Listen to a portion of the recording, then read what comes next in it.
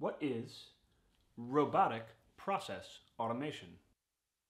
It's not real robots. It's not that kind either. And it's not the systems that companies run on, but it works with those systems. You see, companies of all sizes have IT systems on which they do their finance, accounting, HR, and other processes. And often those systems need to share information and interact, which would be easy if they were all connected. But they're not. So we often have to connect them using people, moving data back and forth, clicking buttons, and generally bridging the gaps between systems. But we realized this work is pretty robotic and can be painfully boring. So why not use software robots to do the job?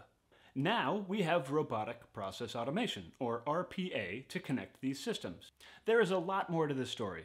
I'll put some links to resources below. See you next chapter. Oh, and one more thing. These robots, not coming for your job. Over a decade of my experience suggests they are making old jobs better and new jobs